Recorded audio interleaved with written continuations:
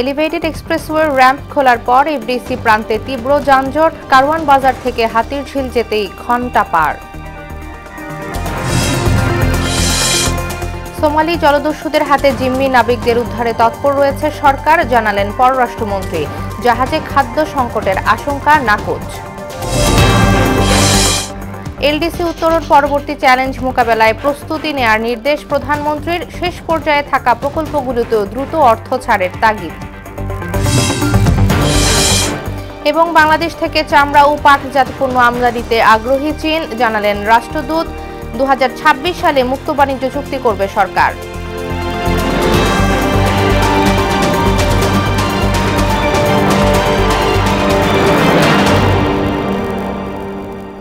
আসসালামু আলাইকুম, সবাইকে মোহনা সংবাদে স্বাগত। শুনছিলেন শিরোনাম, সঙ্গে আছে আনিকা আঞ্চুম। এবার বিস্তারিত। কারওয়ান বাজার থেকে হাতিরঝিল যেতেই সময় লাগছে 1 ঘন্টা, অথচ 1 কিলোমিটার এই পথটি পাড়ি দেওয়া যেত মাত্র 5 মিনিটেই। 20 মার্চ এলিভেটেড এক্সপ্রেসওয়ের এফডিসি প্রান্তে র্যাম্প খোলার পরই এমন সংকট সৃষ্টি হয়েছে। যান চালকরা বলছেন, পরিকল্পনার অভাবেই এমন দুর্দশা। আর এলিভেটেড এক্সপ্রেসওয়ের সুফল পেতে এখনই ব্যবস্থা নেয়ার দাবি পথচারীদের। মনিরুল ইসলামের রিপোর্ট। 80 টাকা দিয়ে ভোগান্তি কেনা আর ফলাফল 5 মিনিটের পথ 1 ঘন্টা। এমন ঘটনার শিকার হচ্ছেন ঢাকা এলিভেটেড এক্সপ্রেসওয়ের এফডিসি প্রান্তের র্যাম্প ব্যবহারকারীরা। এই মুখেই পুরো জ্যাম দেখতেছি অনেকক্ষণ যাবত, এখানে আধা ঘন্টার মতো। আমি আসছি লগা কলেজ গেটের থেকে, আমার ওই দিক থেকে ঘুইরা এই ইউলুপ ঘুইরা এই জায়গাটা নাম তো হইতাছে। উত্তরা থেকে এফডিসির টোল প্লাজা পর্যন্ত 15 মিনিটে আসা গেলেও তারপরের গল্পটা রীতিমতো ভয়ঙ্কর। 500 মিটার এই পথটুকু পাড়ি দিতেই সময় যাচ্ছে 1 ঘন্টারও বেশি। ব্যবহার করা অনেক চালকই জানালেন ক্ষোভ। আমি তো এয়ারপোর্টের থেকে আসছি, এই জায়গায় আসতে মনে করেন আপনার 15-20 মিনিট লাগছে। এখানে আসার পর রাস্তার সংকীর্ণতা, গাড়ি প্রচুর, আর এখানে আবাসিক এলাকা প্রচুর, যার কারণে এই যানজটটা এখানে, এবং একটা সময় নিচ্ছে যাওয়ার জন্য এখানে। তবে নিচের সড়ক ব্যবহার করা মানুষের কষ্টটা আরো বেশি। কারওয়ান বাজার থেকে হাতিরঝিল আসতেই সময় পার 1 থেকে 1.5 ঘন্টা। আর এর প্রভাব পড়েছে পান্থপথ, তেজগাঁও, মগবাজার, রামপুর আর হাতিরঝিল। যে জায়গায় 5 মিনিট লাগতো এই জায়গায় 10 মিনিটও হচ্ছে না। আমাদের বাইকের জায়গাগুলো দিচ্ছে না, কিন্তু গাড়ি আইসে কি করে এখানে জাম হয়ে থাকে, তো লাভ কি? ঘন্টার পর ঘন্টা জামা মনে পড়ে থাকতে হয়। এই কোনো আসতে দেন 1 ঘন্টা লেগে গেল, দেখছেন? এই যদি উপর দিয়ে যেত সমস্যা হইতো না। এলিভেটেড এক্সপ্রেস থেকে যে গাড়িগুলো নামছে, কিন্তু এই ন্যারো হওয়াতে অনেক জ্যাম পড়ে এখানে। বসুন্ধরা থেকে যে হাতিরঝিল যাব, আমি অর্ধেক আসি এরপরে নামে গেছি, এখন হাঁটি হাঁটি যাইতেছি। গণমাধ্যম দেখেই ক্ষোভ আর ধরে রাখতে পারলেন না এ পথ ব্যবহারকারীরা। দায়িত্বশীলদের কাণ্ডজ্ঞান নিয়েও প্রশ্ন তুললেন কেউ কেউ। কার কাছে প্রতিবাদ করবেন? প্রতিবাদ করলে তো ডিবির হারুন আছে, ধরে যাবো আমরা। 4 দিন যাবার জ্যামে বসে আছি, 4 দিন। এলিভেটেড এক্সপ্রেস হচ্ছে, তার সুফলে দেখতে পাচ্ছেন না আপনারা। এইভাবে যদি যানজট হয় প্রত্যেকটা জায়গায়, প্রত্যেকটা সিগন্যালে, আমরা অসহ্য ভোগান্তির শিকার হচ্ছি। ট্রাফিক সিস্টেমটাই টোটাল নড়বড় হয়ে গেছে। যার ইচ্ছা মতো কেউ সিগন্যাল দিচ্ছে, কেউ সিগন্যাল বন্ধ করতেছে, কার মন চাইলে কেউ ছেড়ে দিচ্ছে, কেউ ছেড়ে দিচ্ছে না। দ্রুত সমাধান করা না গেলে এলিভেটেড এক্সপ্রেসওয়ের নামের মেগা প্রকল্পটির সুফলের পরিবর্তে এমন থমকে থাকা রাজধানীকেই মেনে নিতে হবে, এমনটাই মনে করছেন ঢাকায় নিত্য চলাচলকারীরা। যে করবে, গাড়িগুলো ঘুরাবে, ওইগুলা যদি সংশোধন না করে, যতবার ব্রিজ হোক, কোনো কাজ হবে না। পুরন বিশ্ব রোড মানে ফ্লাইওভার হলে তাহলে দাম কমবে, এই জায়গাটা আর নাহলে কমবে না। মনিরুল ইসলাম, মোহনা সংবাদ, ঢাকা। সোমালি জলদস্যুদের কাছে জিম্মি এমভি আবদুল্লাহর 23 নাবিককে উদ্ধারে সরকার নানামুখী তৎপরতা চালাচ্ছে বলে জানালেন পররাষ্ট্রমন্ত্রী হাসান মাহমুদ। জিম্মিদের জাহাজে খাদ্য সংকটের আশঙ্কা নেই বলেও জানান তিনি। দুপুরে পররাষ্ট্র মন্ত্রণালয়ের সাপ্তাহিক ব্রিফিংয়ে ইসরায়েলি ভাস্করের কাছ থেকে পুরস্কার নেয়ায় ডক্টর ইউনুসের নৈতিকতা নিয়েও প্রশ্ন তোলেন মন্ত্রী। এম আর আসাদের রিপোর্ট। পররাষ্ট্র মন্ত্রণালয়ে নিয়মিত সাপ্তাহিক ব্রিফিংয়ে সাংবাদিকদের সঙ্গে কথা বলেন মন্ত্রী হাসান মাহমুদ। ব্রিফিংয়ে সোমালি দস্যুদের হাতে জিম্মি উদ্ধারে সরকারের নানামুখী তৎপরতার কথা তুলে ধরেন তিনি। নানামুখী তৎপরতা চালাচ্ছি নাবিকদেরকে আনহার্মড অবস্থায় উদ্ধার করা এবং একই সাথে জাহাজটা উদ্ধার করা। আমরা অনেক দূর এগিয়েছি।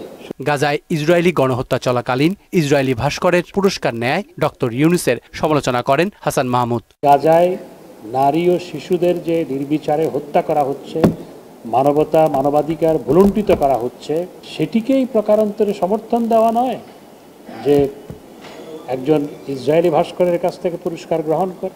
চলতি সপ্তাহে ভারত বাংলাদেশ সীমান্তে 2 বাংলাদেশি নিহতের বিষয়েও কথা বলেন পররাষ্ট্রমন্ত্রী।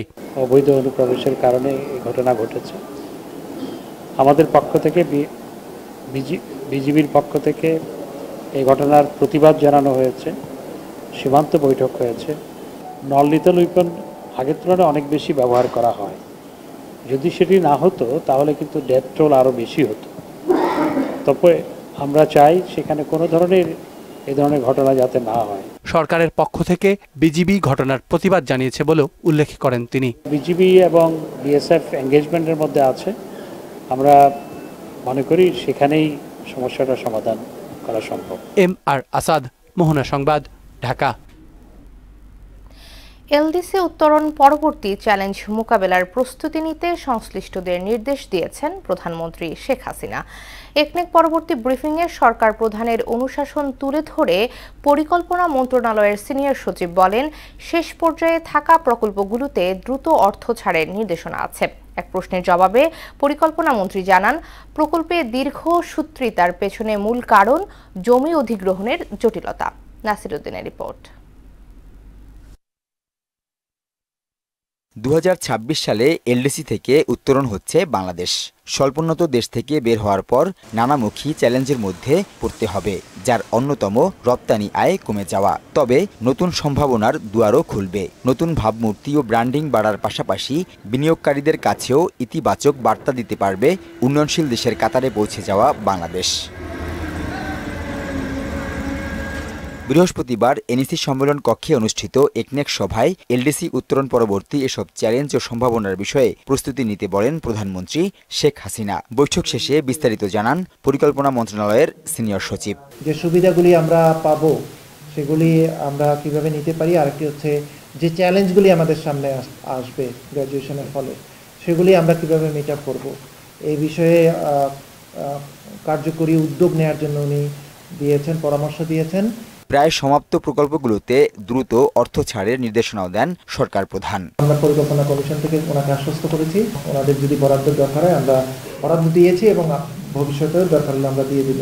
একনেক সভায় 8,425 কোটি 51 লাখ টাকার 11টি প্রকল্পে অনুমোদন দেয়া হয়। ব্রিফিংয়ে পরিকল্পনা মন্ত্রী জানান, জমি অধিগ্রহণের কারণে অনেক সময় প্রকল্প বাস্তবায়নে দেরি হয়। এর মধ্যে জমি অধিগ্রহণের ব্যাপার থাকে, এটাতে সময় লাগে বা অনুমান করা যায় না। ডলারের দাম বৃদ্ধি পেয়ে যায়, তো ফরেন এক্সচেঞ্জ কম্পোনেন্টের জন্য ম্যাচিং ফান্ড তৈরি করতে টাকা বেশি লাগে, এটার জন্য সময় লাগে। প্রধানমন্ত্রী শেখ হাসিনার দেয়া অনুশাসন বাস্তবায়নে দ্রুত পদক্ষেপ নেওয়া হয় বলেও জানান তিনি। সরকারের যারা কর্মকর্তা আছেন তাদের ফাইন্যান্সিয়াল পাওয়ার আছে। নাসির উদ্দিন, মোহনা সংবাদ, ঢাকা।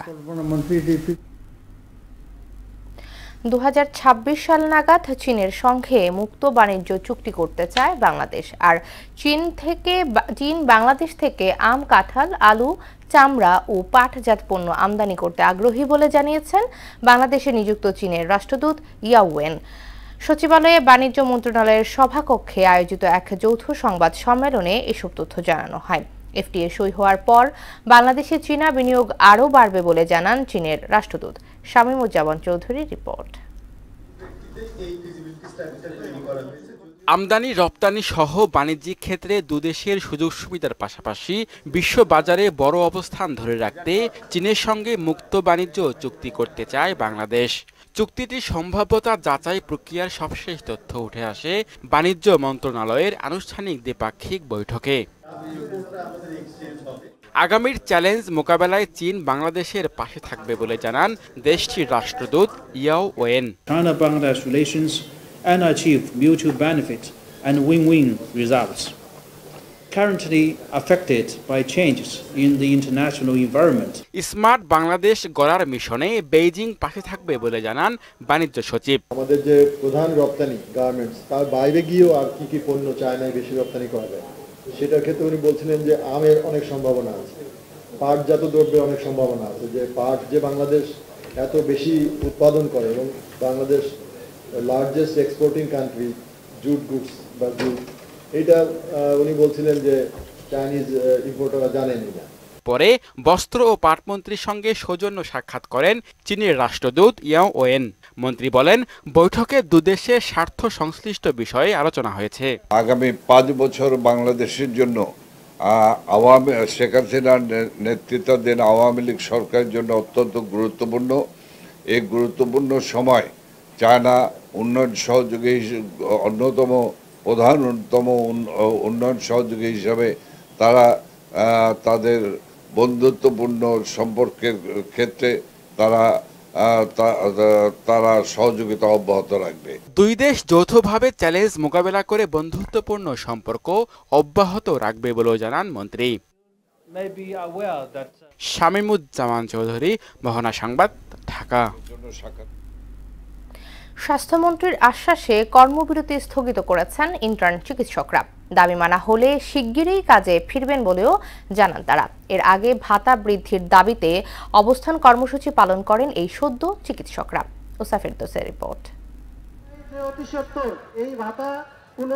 বেতন ভাতা বাড়ানো সহ 4 দফা দাবিতে কেন্দ্রীয় শহীদ মিনারে অবস্থান কর্মসূচি পালন করেছে পোস্ট গ্রাজুয়েট ট্রেনি ও ইন্টার্ন চিকিৎসকরা। তবে ঈদের পরে বেতন ভাতা বাড়বে। প্রধানমন্ত্রী ও স্বাস্থ্যমন্ত্রীর এমন আশ্বাসে 1 মাসের জন্য আন্দোলন কর্মসূচি স্থগিত করেছেন চিকিৎসকরা।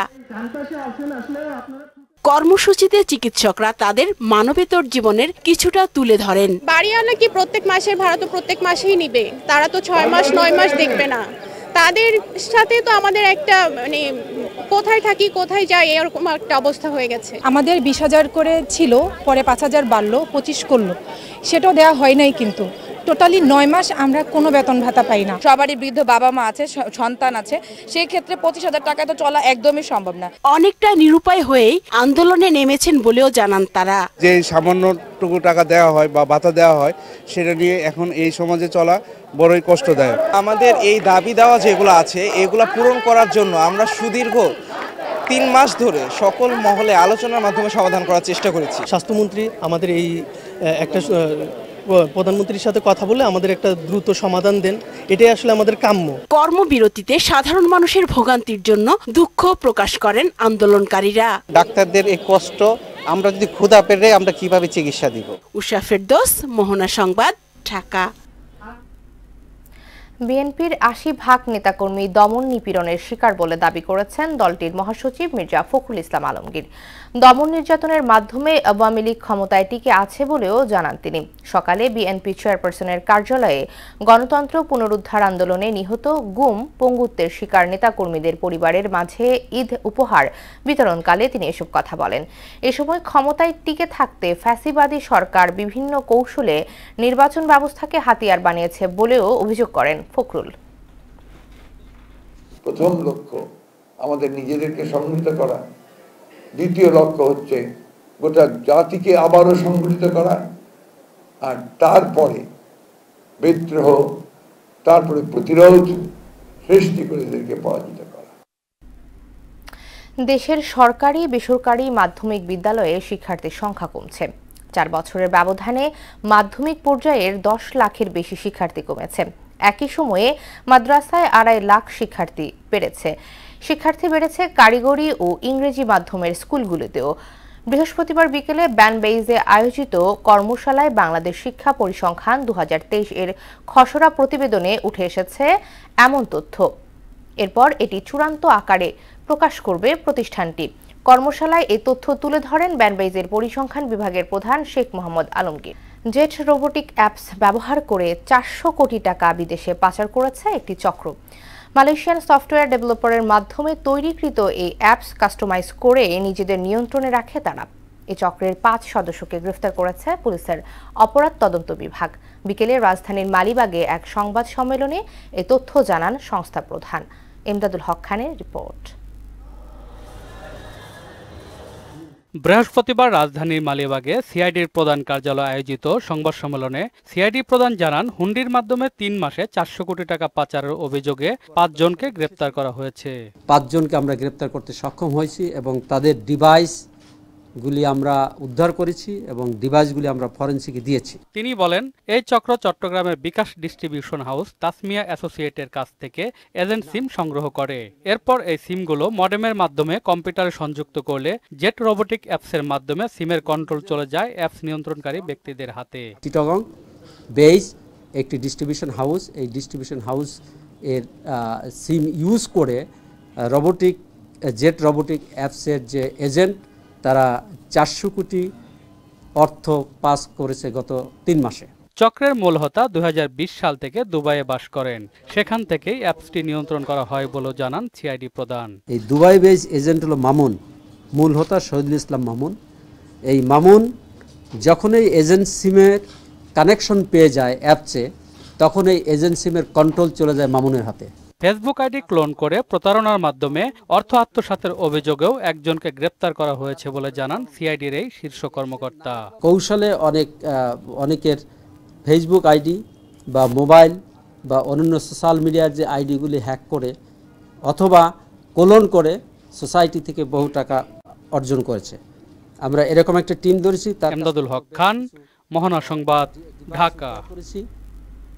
মিথ্যা প্রচারণার প্রতিবাদে সংবাদ সম্মেলন করেছে গোল্ডেন লাইফ ইন্স্যুরেন্স লিমিটেড। বৃহস্পতিবার দুপুরে রাজধানীর মহাখালীতে প্রতিষ্ঠানটির কার্যালয়ে এই সংবাদ সম্মেলন অনুষ্ঠিত হয়। এতে লিখিত বক্তব্য পাঠ করেন প্রতিষ্ঠানটির মুখ্য নির্বাহী কর্মকর্তা আমজাদ হোসেন খান চৌধুরী। তিনি জানান, 2000 সাল থেকে সুনামের সাথে কার্যক্রম পরিচালনা করে আসছে প্রতিষ্ঠানটি।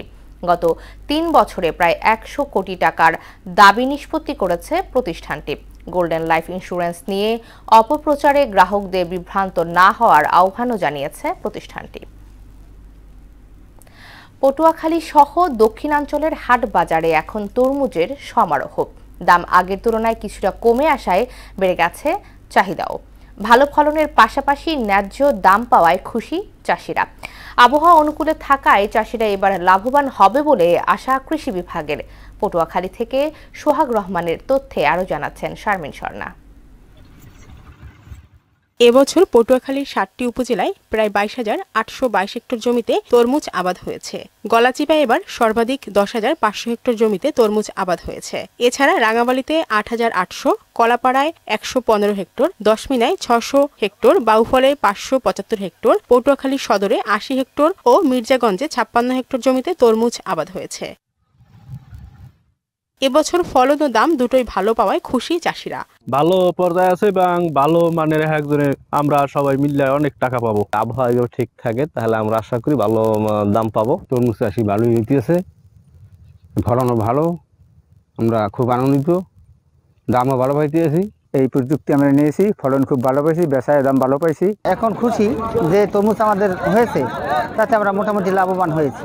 সরকারি বেসরকারি সহায়তায় কৃষকরা এবার লাভবান হবেন বলে আশা কৃষি বিভাগের। আশা করব এবছর যদি আবহাওয়া এবং সবকিছু ঠিকঠাক থাকে তাহলে আমাদের বাম্পার ফলন হবে।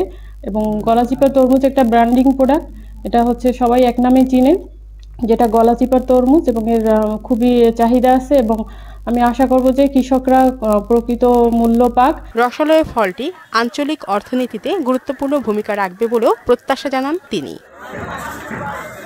শারমিন স্বর্ণা, মোহনা সংবাদ। ঈদ সামনে রেখে নির্লস সময় পার করছেন সিরাজগঞ্জের তাঁত কারিগররা। চাহিদা বেড়ে যাওয়ায় দিন রাত একাকার করে শাড়ি, লুঙ্গি ও 3 পিস তৈরি করছেন তারা। স্থানীয় চাহিদা মিটিয়ে যা পাঠানো হচ্ছে দেশের বিভিন্ন প্রান্তে। কারখানা মালিকরা বলছেন, রং, সুতা সহ উপকরণের দাম বেড়ে যাওয়ায় হুমকিতে পড়েছে এই শিল্পটি। সিরাজগঞ্জ থেকে সোহেল রানার তথ্যে আরও জানাচ্ছেন আফরিন পপি। ঈদ ঘিরে কর্মচাঞ্চল্য বেড়েছে সিরাজগঞ্জের তাঁত কারখানায়। শ্রমিকদের ব্যস্ততা বেড়েছে কয়েক গুণ বেশি। দিনরাত একাকার করে নানা ডিজাইনের শাড়ি, লুঙ্গি ও 3 পিস তৈরি করছেন তারা। চাহিদার তুলনায় বেড়েছে উৎপাদন, তবে এতে বাদ ছেধেছে কাঁচামালের ঊর্ধ্বমূল্য। তাঁত শিল্প টিকিয়ে রং, সুতা সহ অন্যান্য উপকরণের দাম কমানো সহ স্বল্প সুদে ঋণ দাবি করেছেন এ খাতের সঙ্গে জড়িতরা। 4-5 গুণ দাম বেড়ে গেছে, যার জন্য এলাকার আমগুলো ব্যবসায়ী অবস্থা। ঋণ সহায়তা দেয়, আমাদের এটা তো আর তাই ওইভাবে দেয় না। ক্ষুদ্র যাদের অল্প হাতে গোনা 2-1 ছাড়া তো সবাই তো গরিব তাঁতি। সুতাটা যে আমরা কিনতেছি, সুতার দাম প্রায় অনেক বেশি। আগে কাজ করছি আমরা 7 থেকে 8 ঘন্টা, এখন কাপড়ের চাহিদা বেশি, আমরা কাজ করতেছি 10 থেকে 12 ঘন্টা। ঈদের ব্যাপার আবার আমাদেরও খরচের ব্যাপার আছে, আমাদের ক্ষুদ্র ক্ষুদ্র যেগুলো তাঁতি সেগুলো তো প্রায় হারাই যেতেছি। সিরাজগঞ্জের তাঁত শিল্প রক্ষায় অবৈধভাবে ভারতীয় শাড়ি আসা বন্ধ এবং উপকরণের দাম সহজলভ্য করার দাবি জানালেন ব্যবসায়ীরা। সরকার মহোদয় যদি আমাদের দিক দিয়ে একটু নজর রাখতেন যে না এই শিল্পটাকে বাঁচা রাখতে হবে, তাহলে বাইরে থেকে আমাকে শাড়ি লুঙ্গিগুলো বন্ধ করতে হবে। আমরা নিজেরাই এনাফ, সেখানে আমরা বাইরে থেকে কেন আসবে? এই সরকারি টাকাগুলো কেন অপচয় হবে? রং ও সুতার মূল্য নির্ধারণ ছাড়াও তাঁত শিল্প রক্ষায় 5% হারে ঋণের ব্যবস্থা করার কথা জানালেন তাঁত বোর্ডের লিয়াজো কর্মকর্তা। ঋণ সহায়তা দিচ্ছি, খুব সহজ শর্ত, 5% সুদে আমরা ঋণ দিচ্ছি, বা বাংলা সেটা খুব রেয়ার। এই 5% সুদে, স্বল্প সুদে আমরা ঋণ দিচ্ছি, এবং এই ঋণ নিয়ে তাঁতিরা মোটামুটি তাদের ব্যবসাটা টিকিয়ে রাখছে যতটা সম্ভব। গুণগত মান বজায় রাখতে তাঁতিদের প্রশিক্ষণের ব্যবস্থা করার কথাও জানান তিনি। আফরিন পপি, মোহনা সংবাদ। প্রবাস সংবাদ। প্রবাসী রেমিটেন্স যোদ্ধাদের সমস্যা সমাধানে দ্রুত প্রবাসী কল্যাণ সেল গঠন ও অবৈধ এজেন্সি মালিকদের শাস্তির দাবিতে মানববন্ধন করেছে প্রবাসী নিরাপত্তা আইন বাস্তবায়ন কমিটি। এতে বক্তারা বলেন, শিগগিরই জাতীয়, বিভাগীয়, জেলা ও উপজেলা পর্যায়ে পৃথক কমিটি গঠনের মাধ্যমে এ সেলকে কাজের উপযোগী করে তোলা হবে। মানববন্ধনে বক্তব্য রাখেন প্রবাসী নিরাপত্তা আইন বাস্তবায়ন কমিটি ইতালির সভাপতি মোহাম্মদ আলম, প্রবাসী নিরাপত্তা আইন বাস্তবায়ন কমিটি লন্ডনের যুগ্ম সম্পাদক তন্ময় শিকদার সহ অনেকে। রাজবাড়ীতে তামাকের চাষ বেড়ে যাওয়ায় দিন দিন কমছে ধানসহ বিভিন্ন ফসলের আবাদ। কৃষকদের তামাক চাষে উদ্বুদ্ধ করতে সিগারেট কোম্পানিগুলো অগ্রিম সার, কীটনাশক ও নগদ অর্থ সহায়তা দেয়ায় এটি চাষে ঝুঁকছেন কৃষকরা। তবে তামাকের উৎপাদন বন্ধে সবাইকে সচেতন হওয়ার পরামর্শ দিয়েছেন পরিবেশবিদরা। রাজবাড়ী থেকে ইউসুফ মিয়ার তথ্যে তানজিদ ভুইয়া রিপোর্ট। কৃষি দপ্তরের তথ্যমতে রাজবাড়ী জেলায় এবছর 30 হেক্টর জমিতে তামাক চাষ হচ্ছে। জানা যায় এটি প্রক্রিয়ার সঙ্গে সংশ্লিষ্ট বিভিন্ন প্রতিষ্ঠান থেকে নগদ সহায়তা পাওয়া যায় বলে কৃষকরা এদিকে বেশি আগ্রহী হচ্ছেন। কৃষি দপ্তর থেকে সার্বিক সহায়তা পেলে এসব জমিতে বিভিন্ন রকমের সবজি চাষ হতো।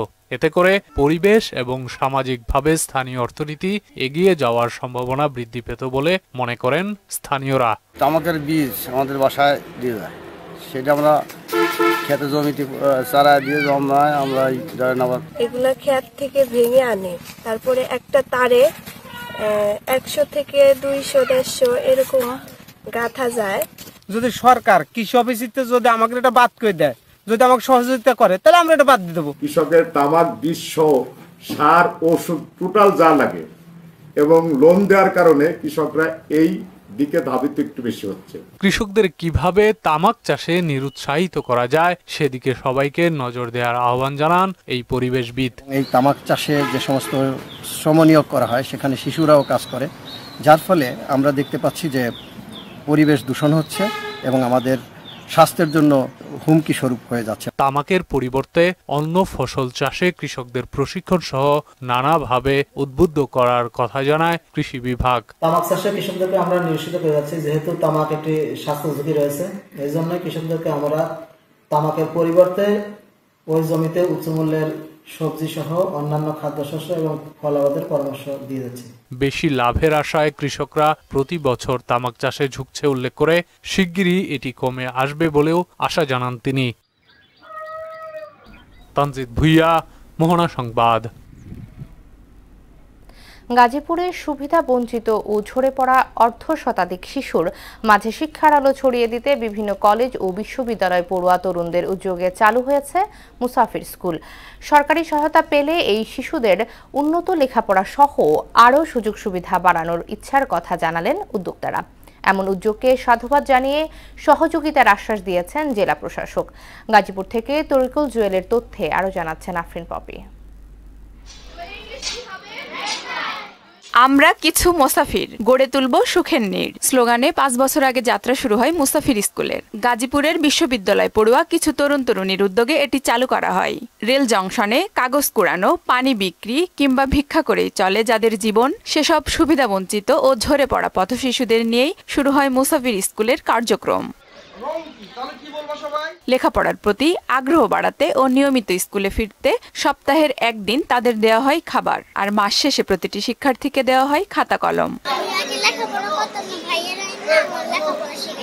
আমি ক্লাস 4-এ যখন পড়ি তখন আমাদের অনেক আর্থিক সমস্যা ছিল, তখনই ভাইয়া আমাদের পাশে দাঁড়িয়েছে। 3 বন্ধুই ভাই, এতগুলা ভাই বোনের তো একসাথে পড়াশোনা করা যায় না, তো উনি মানে ইমান ভাই আমাদের পাশে আছে বলে আমরা এখন পড়াশোনা করতে পারতেছি। আমার মেয়ের একলাই পড়ে, কোনো টাকা পয়সা লাগে না, ওরাই খাতা কলম বই কাপড় চোপড় ওরাই সবাই দেয়। এদের মাঝে যারা লেখাপড়ায় ভালো করছে তাদের বিভিন্ন স্কুলে ভর্তি করিয়ে দিচ্ছে মুসাফির স্কুলের উদ্যোক্তারা। তাদেরকে আমরা বিভিন্ন চাকরির দিকে বা উদ্যোক্তা বানাতে পারি, অর্থাৎ হলো জনশক্তিতে রূপান্তর করতে পারি তাদের, এইভাবে করে তাদেরকে আমরা গড়ে তুলতেছি। আমাদের মাধ্যমে যেন তারা এই জ্ঞানটা অর্জন করতে পারে বা শিক্ষা অর্জন করতে পারে, আর আমাদের মাধ্যমে আমরা চাচ্ছি তারা যেন সমাজে অবহেলিত না থাকে, সমাজ যেন মাথা উঁচু করে বাঁচতে পারে। এমন উদ্যোগকে স্বাগত জানিয়ে সব ধরনের সহযোগিতার আশ্বাস দিয়েছেন গাজীপুর জেলা প্রশাসক। ঝরে পড়া রোধ করার জন্য সরকারের বিভিন্ন প্রকল্প আছে। আমরা প্রাইমারি স্কুলে শতভাগ শিক্ষার ব্যাপারে সরকারের যে ব্যবস্থা আছে সেটা আমরা গ্রহণ করে থাকি। এই স্কুলেও আমরা খোঁজখবর নিই, সেইভাবে আমরা সহযোগিতা করি। মাত্র 10 জন থেকে শুরু করা এই স্কুলের শিক্ষার্থী এখন 61 জন। এই শিক্ষার্থীরাই একদিন প্রতিষ্ঠিত হয়ে পরবর্তী প্রজন্মের জন্য আদর্শ হয়ে উঠবে বলে আশা প্রকাশ করেন উদ্যোক্তারা। আফরিন পপি, মোহনা সংবাদ। খেলার খবর ক্রিকেট। প্রথম বাংলাদেশি আম্পায়ার হিসেবে আইসিসির এলিট প্যানেলে সুযোগ পেয়েছেন শরফুদ্দৌলা ইবনে শহীদ। এক সংবাদ বিজ্ঞপ্তিতে বিষয়টি নিশ্চিত করেছে আইসিসি। বার্ষিক পর্যালোচনা ও বাছাই প্রক্রিয়ার পর সৈকতকে এলিট প্যানেলে অন্তর্ভুক্ত করেছে তারা।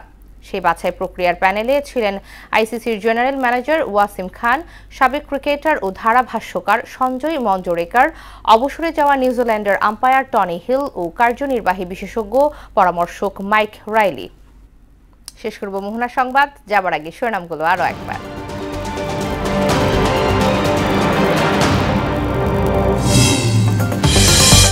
এলিভেটেড এক্সপ্রেসওয়ে র্যাম্প খোলার পর এফডিসি প্রান্তে তীব্র যানজট, কারওয়ান বাজার থেকে হাতিরঝিল যেতেই ঘণ্টা পার। সোমালি জলদস্যুদের হাতে জিম্মি নাবিকদের উদ্ধারে তৎপর রয়েছে সরকার, জানালেন পররাষ্ট্রমন্ত্রী। জাহাজে খাদ্য সংকটের আশঙ্কা নাকচ। এলডিসি উত্তরণ পরবর্তী চ্যালেঞ্জ মোকাবেলায় প্রস্তুতি নেয়ার নির্দেশ প্রধানমন্ত্রীর। শেষ পর্যায়ে থাকা প্রকল্পগুলোতে দ্রুত অর্থ ছাড়ের তাগিদ। এবং বাংলাদেশ থেকে চামড়া ও পাটজাত পণ্য আমদানিতে আগ্রহী চীন, জানালেন রাষ্ট্রদূত। 2026 সালে মুক্ত বাণিজ্য চুক্তি করবে সরকার। এছাড়া মোহনার শেষ খবর জানতে ভিজিট করুন www.mohona.tv। সংবাদ দেখতে পারেন ফেসবুক এবং ইউটিউবেও। এতক্ষণ সঙ্গে থাকার জন্য ধন্যবাদ।